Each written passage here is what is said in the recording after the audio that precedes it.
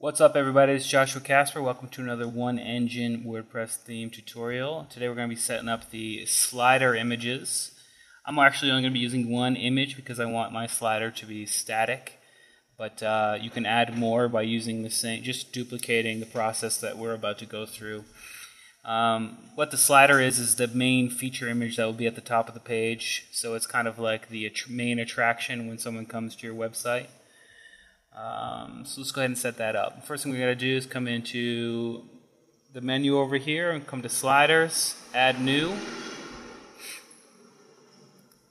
and just give it a title. I'm going to call it homepage banner, and set feature image, and that's going to be the image that shows up as the slider. So you need a big image for this.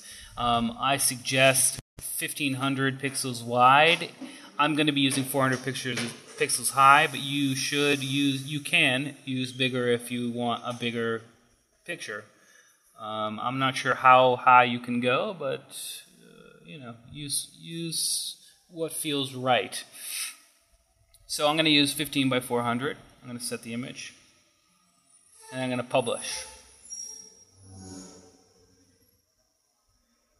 Now that that's done, I'm going to come over to the website, refresh, and see what happens.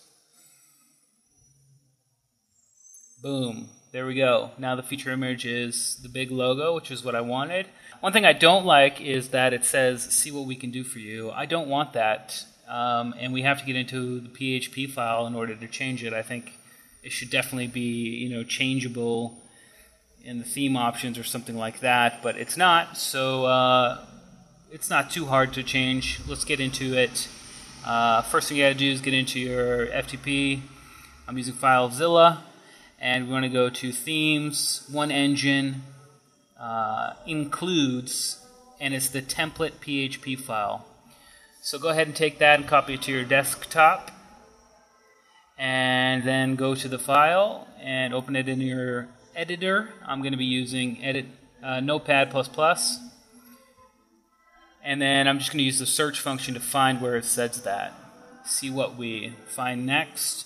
Close out of here.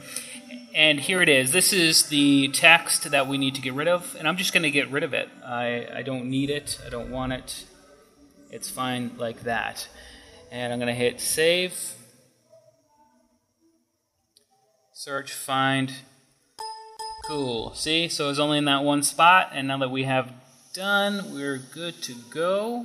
Also, that button, if you wanted to change where it goes, you could do so here. If they hit that little button right here, if I wanted to go straight to the contact page or something like that, or something crazy, I could do that inside of here. But I don't want that. Just the hashtag is going to bring up the first section of the website, which is, it's pretty ideal. So I'm going to go ahead and save that file. I already did. I'm going to close out of here and bring up FileZilla, and I'm just going to go ahead and replace that file. Okay.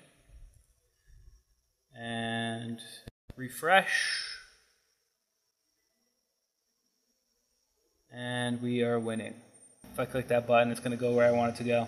Anyway, that's how you do that. And if you want more than one slider, you just come in and add new. And let's see, I'll just add another one. Let's just see what it looks like here.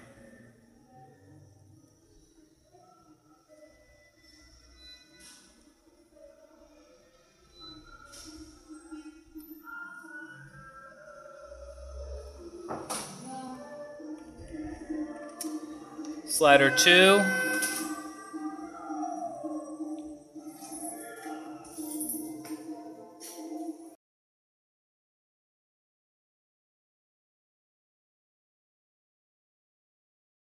And as you can see, now that there's two sliders here, there are these buttons where you can go to the left or right if you wanted to. But anyway, that's how you do that.